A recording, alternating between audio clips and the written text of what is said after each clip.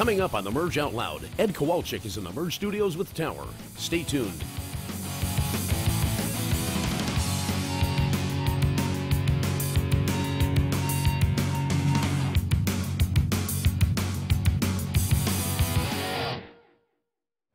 Hey, welcome to the Merge Out Loud. My name is Tower, Ed Kowalczyk. Very cool to have you on the show today. Thanks for having me. I actually want to start really early with you. You're one of those guys that's basically had one job your entire life. You started playing music in junior high, right? Yeah, pretty much. Guys got together around 13 or 14 in 8th grade, going into high school. Got a record deal right out of high school, a couple years after we graduated, about a year and a half. And I've been putting out records and touring since 1991. So did you ever think, like, back then when you first got a record deal, did you ever have a plan B, like, I'm going to go be an accountant, no? No, I was going to go to college and, had some scholarships, had that all lined up, and decided to defer for a year, try to get a record deal, defer for another year. And so I'm in, I don't know, I don't think I'm still deferred. I don't think those scholarships are going to work anymore. We've got a lot to cover in your career, and that you're one of the few artists ever that sold 20 million plus records. And really, you started out as a band of high school friends. This worked. Yeah. Your first album was about Eastern mysticism. Sure. And then we're on a Christian show now, so we're going to get a little more into that later. But just tell me about, I guess, the last couple years of your life that you were in a band, now you're a solo guy. And just kind of that transition. Yeah, a couple years ago, I definitely came to a sort of an end of chapter moment in my life where I felt like, okay, I kind of lost my inspiration, lost my passion for it, and it kind of freaked me out. I've always been a really, prolific writer and loved what I do, and I felt like I was going through the motions. Just needed a change, needed to some kind of growth needed to happen, and so I started to entertain the idea of doing a solo career, making a record as a solo artist, and as soon as I started to kind of entertain that, I got really excited, and really then every day was like this new sort of revelation of like these synchronicities and resources, and people came into my life, like the guys I met down in Austin that played on the record, to just tons of inspiration. And basically it was like being 19 again, right? Yeah, it was so much fun. I mean, I fell in love with the whole process again in a major way, and that took me all the way to late last year. I went to Austin, Texas, I mentioned, and recorded the record. Ended up collaborating with this amazing co-producer and writer named Greg Wattenberg for the song Single Grace and a song called Stand. So that kind of came out of nowhere and was really fun. And we just started the world tour for this solo record, Alive, 2-3 weeks ago in Europe, and now we're in the States. And it's really cool because this happens a lot with American bands where you really become like a thing in Europe, and it takes the U.S. like 3 or 4 years to get it after that. And so we're going to see here in just a minute is actually a European festival, right? Yeah, this is the Bavarian Open Air Festival we did as a headliner a couple weeks ago in Holland. And people are singing along in the video. Do you think they're actually like speak English, or they just kind of sing because they like it? Oh, the Dutch are pretty, they have a major English-speaking vibe there because it's a very international country, so if it's not their first, it's their close second language. So yeah, it's pretty, the lyric there has always had a pretty good reception, and they actually really get into it. I think because it's their second language, they kind of think about it in a different way, a little bit different, and it's cool. So if you want to go ahead and set the song in the video up for us, the European Festival, it's called Selling the Drama. Yeah, this is an oldie but a goodie from live. And I mean, these are all your songs, but some of them were with a band and some of them were on exactly. your own. This is just performing them with the solo band, which was, the whole show is about 50-50. I do like all the classics of my work in live, and of course about 9 or 10 from the new record. In just 30 seconds, I mean, this is one of those songs that literally had to change your life because it's been such a huge hit. Just kind of where did it come from? Where was the inspiration? Yeah, it was, the song went to college radio. I'm going to forget it. It's like we kind of felt like, wow, if it goes, to college radio and we get a hit at college, we'll be so happy. And then it's like, ended up being just the beginning of this whole trip that, Throwing Copper went on, and songs, of course, like I Alone and Lightning Crashes, and so it was really this sort of, quiet, kind of subtle beginning that kind of, really ended up, like you said, changed our lives. With Ed Kowalczyk on the Merge Out Loud, the song is Selling the Drama. Check out the video live in Holland.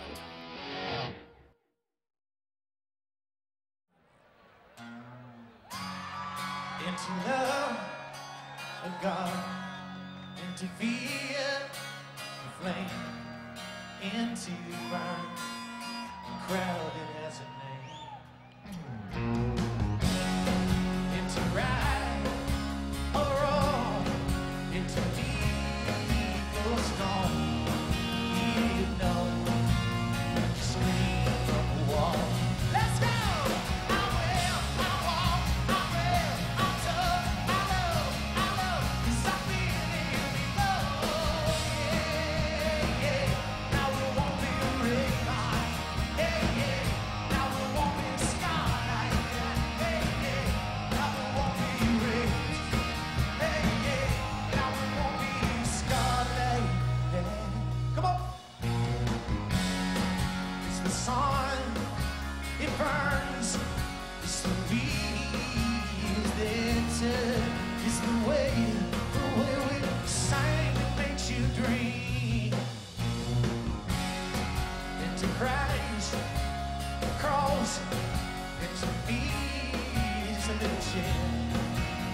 too.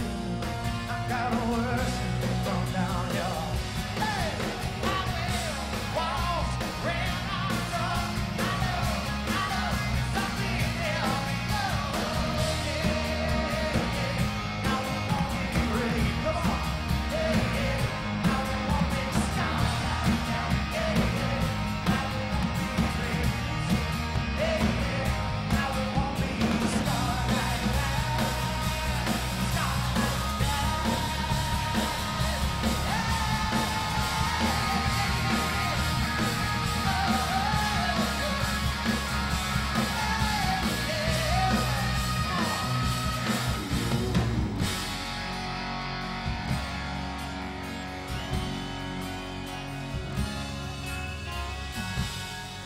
Into love of God, into fear of into madness, love it as a name.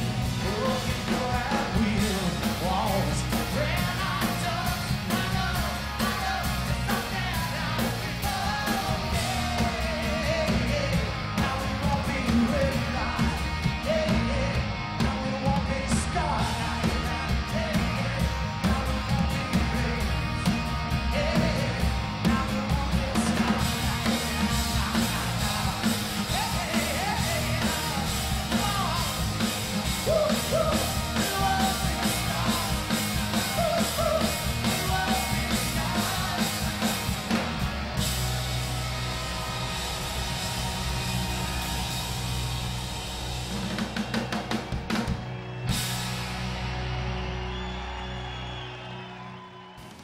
Hey, coming up on the Merge Out Loud, more with Ed Kowalczyk. We're going to talk about what it's like to have sold 20 million records and then start completely over as a solo artist. It's coming up on the Merge Out Loud. It's the Merge Out Loud with Ed Kowalczyk. Now, 2 years ago, you're talking about this transition from the band live into a solo career. And that's really a weird dynamic because you've sold 20 million records, which very few artists ever have attained that kind of success. You walk away from that and you kind of go back to being, like I was saying, a 19-year-old guy with a guitar a few years later. But you don't really get to just be like a 19-year-old guy with a guitar because you're Ed from live. Right. Yeah, so what was that like? I mean, you got to go through some insecurity there, right? Of what if this doesn't work? Yeah. Sure. I mean, I dealt with that in a funny way. I actually grabbed an acoustic guitar and went out and did, full-on just me and an acoustic guitar show for an hour and a half. I'd never done it. I'd done a bunch of it, promoting records, and of course I write like that, but I never did full concerts. And so I kind of took the insecurity and took it even further to possibly, like this place where I'd never gone before, and you're standing up on stage and it's you're the whole thing, and what's, the capacities and talents that come out of that or need to emerge, they thankfully did. And I actually really fell in love with that. And so that was, it was kind of a way I dealt with it. I kind of, you know what, let's just really go back to basics and do something new at the same time. And I created rediscovered a kind of intimacy with the lyric and with my fans that was really like going back to even prior to the beginning, because as soon as you write songs and they become these big band things, and the next thing you know, the PA's rocking and all the production's going, and that guy who actually sat in his bedroom and came up with this idea, you kind of forget about him. Well, this was a way of bringing him out, also letting people see that part of what I do in the process, and I was writing as well during that, so it was really inspirational for the lyric too, because I was in this direct, almost dialogue kind of environment with people. It was really cool. And I actually want to go into the sound here because, there are bands that hang around for, you said you've been doing it since 1991, so you've got almost 20 years under your belt. Most bands that are still doing that, yeah, they exist, but basically they're on the county fair circuit, or, they're kind of playing in the summer. People hear 3 old songs they used to hear on the radio, and right. Nothing new or relevant's really happening. You're one of the very few that has continued to make relevant music for 2 decades now and stay in the forefront of that. And also, you've got people like Daughtry who say, okay, my career is basically based on this dude right here. Did you know that was happening, or kind of when you look back at that and you're like, I was one of the people that helped create a rock sound that's still going on right now? Well, I think, well, it feels great to hear that stuff. I don't think you can never imagine that's going to be the way your music's received over time, but it's great. I think just taking that sort of left of center kind of approach to music, going out, of course, I love U2 and I love the early REM records, and I went and I always wanted to make music that people could think about as well as move them, you know, in their hearts and emotions. And so I think just taking that approach really has weathered well. You know, of course, the bands that I'm mentioning are legendary too. So it's kind of like, you know, it just when you keep that kind of universal aspect, but you're also giving people something they can really sink their teeth into and grow with. It has served to keep it in people's hearts and minds this long. New solo record is called Alive. We're going to go ahead and check out a song here in a second called Zion. Yeah. Are these the ones that at this point in your life are the most close to your heart? Because you took the biggest risk on these, right? Yes, I definitely, you know, this record is the story in my own way of my faith and my sort of reconversion to Christianity and faith in Jesus. And so there's lots of, you know, biblical metaphors and that kind of thing. You know, I'm pulling from all these places that are in my heart and I've grew up with, but now are like, you know, way more out on front, like, of course, Zion. Yeah, just real quickly set up where this song came from, what it's about. Yeah, this one was one I was, you know, I got really into, you know, sort of, this was happening in my life spiritually, so I was like, well, I want to put this in a record. How do I do that? And so I went back to basics. I found Blind Willie Johnson and the Guitar Evangelists, and I also listened to, like, you know, Bob Dylan's gospel record, which nobody likes, I guess, but me. It's like, but it's awesome. And so I went back and did that, and I started this sort of blues kind of like, so I just wanted it to have that feel. And of course, Zion being a metaphor for, you know, the holy place and heaven and where we go in prayer and inspirational and all that. So hopefully it's all in the song. We're with Ed Kowalczyk right now. The song is Zion. Check out the video for it right now. It's the Merge Out Loud. Sing along with this melody. Here we go.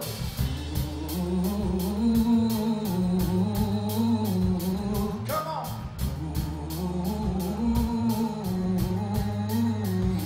Yeah.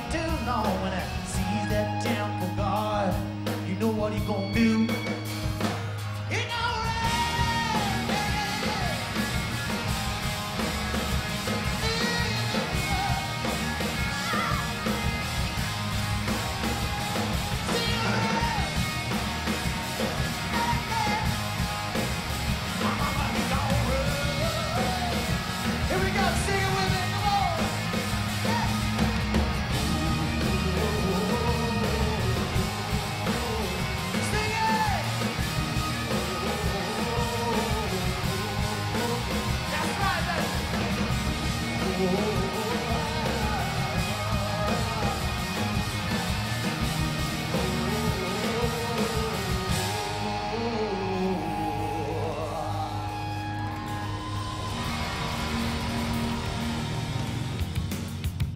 coming up, more with Ed Kowalczyk on his faith on the Merge Out Loud. It's the Merge Out Loud with Ed Kowalczyk right now. The band live was officially together for, what, about 16 years? It was closer to 20, actually. Closer like to 20 19, years. Yeah. The first album that came out was actually all about Eastern mysticism. You're here now to talk about your faith in Jesus a little bit more. Those are on complete opposite ends of the spectrum. You know, tell me just kind of what happened in your life from when you're writing songs and believing that this thing is the truth to arriving to this song Grace, which we're going to do in just a minute here. Sure. Well, like you said, I mean, I've always had an interest in, you know, spirituality and, you know, scriptures from all over the world, and I've always been an avid reader, and started that kind of, you know, search in my life probably right after I graduated from high school.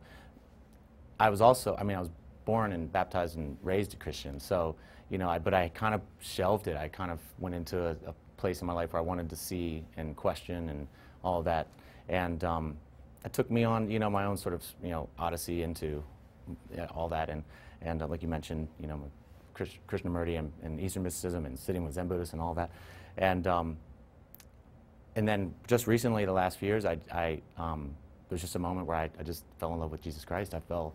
I have this really beautiful Byzantine crucifix icon. That's an art piece that hangs on my wall, and it was just about a year ago. It struck me. You know, I just believed, and so at that point, of course, the music started to really flow.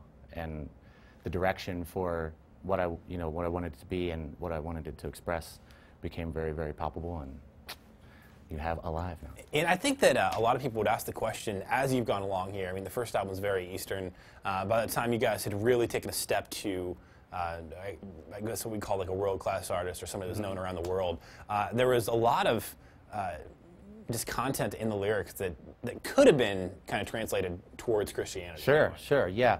Well, one of my favorite quotes that I read recently was that all search for truth is search for Christ. And I think that essentially when, at least for me personally, you know, as I was going through, you know, the seeking that I was doing, you know, essentially I was seeking God. I was seeking the truth. And the fullness of it is in Jesus Christ. And that's what, like I mentioned a year ago, really kind of hit me, you know, and that, I call it a reconversion just because I was kind of, you know, raised that way. But it was just kind of buried or kind of, you know, of my past. So. And you really got started reading the Bible again, which is where this came from. That, you know, what did you just wake up one morning and you're like, hey, I want to read the Bible? Yeah, it was around that time, you know, and it was funny because the Bible was a book that, you know, I had much love and appreciation and honor for, but it didn't make that much sense to me, and in terms of what I was reading and everything else. And so after this experience, it was as if, you know, it was a whole new language, and I was understanding it and having the blessings that were coming through it, you know, were much more sort of profound. And this is, the song we're going into is obviously one of the ones that really sums you up at this point. It's called Grace. Yeah. Shot in Belgium? Leuven, Belgium, yeah. Leuven, Belgium. Just real quick, set up the song, just where it came from in your life, and if you just want to tell us something about the video, too. Yeah, well, Grace, it really is great because it encapsulates, like you said, where I'm at.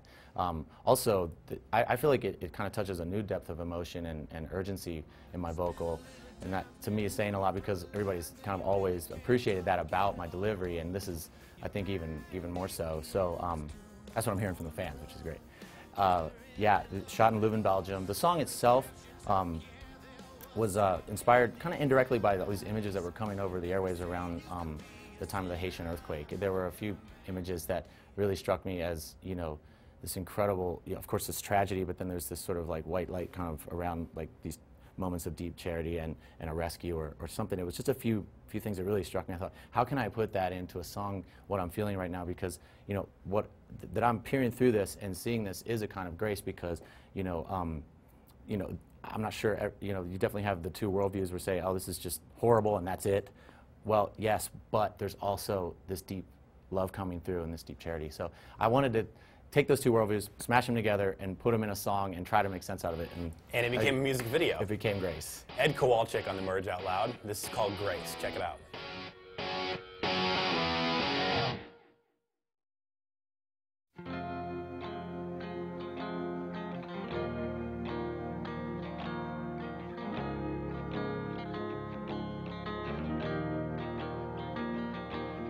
Spend a little time standing on the front lines and you really can't talk it all. Your mind begins to wonder, is there any love at all? The photographs you took, yeah, there was something in their eyes. Every saint used to be a sinner, every man used to be a child. You said it was all inside my mind. You were wrong. There was grace. You saw the enemy. I saw your face. People like you and I, spinning through space. You were wrong. I still have faith.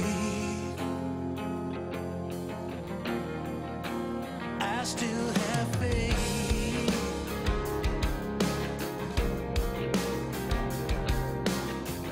Every time I feel the sunshine, I thank the Lord up above for seeing something I couldn't see at all. Coming down hard, the feelings are gone. Where are we gonna hide? My wings are feeling clipped now, and all I wanna do is fly. You were wrong. There was grace. You saw the enemy. I saw your face. People like you and I, spinning through space. You were wrong. I still have faith.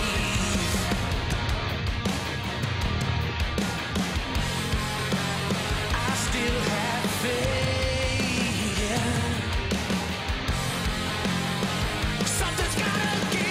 Get up, stand up, see through it. Gotta get this message to you. You said life don't mean a thing. That there's no reason left to dream. You were wrong. There was grace. You saw the enemy. I saw your face.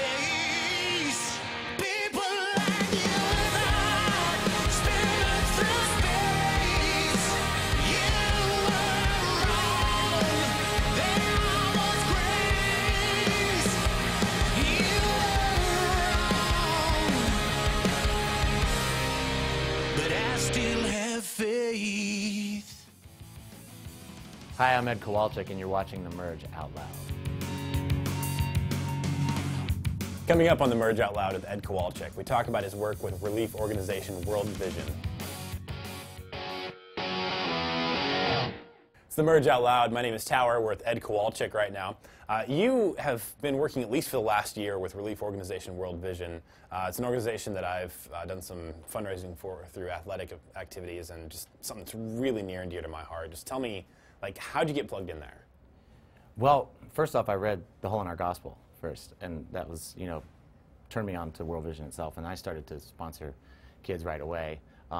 It just really hit me hard, and so as that, it kind of grew organically out of that, because I found their website, saw this incredible artist affiliate program they have, and I thought, wow, I'm going on tour. I want to do that, So made some calls, and now they're on tour with us. A great guy named Jeffrey. He sets up a table every night. Of course, I make an appeal from stage, and we get kids sponsored. We have 24 so far on this tour that have been sponsored.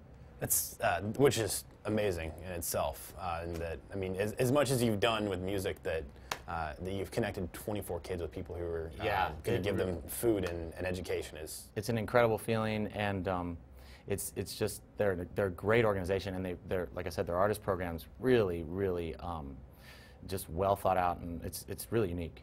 Yeah, when Flyleaf was on here, they're also a World Vision band, and it's cool to talk to those guys about it. Do you ever get worried that maybe people are going to think this is just like a vanity thing for you, that, oh, you know, every celebrity's got their charity, and that people won't really not get what it really, is? because you know it is so near and dear to me, and I think part of my appeal and part of how I do it in the show is really I think it really shows how authentic it is, and so you know it's a great thing, because my music anyway kind of has always tried to have a community effect in that moment, you know, and try to bring people together with it. So this just kind of deepens that and takes it outside the venue and into the lives of children that really need help.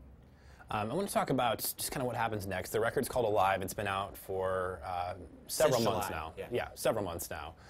You're playing club tours, basically, which is cool because you're like an up-and-coming artist again. Kind of what happens, or what do you hope happens in the next year, next 2 years, as you start in this new phase of your career? You know, it's interesting. I have had so many amazing experiences, and I'm so blessed and to have you know the life that I've led.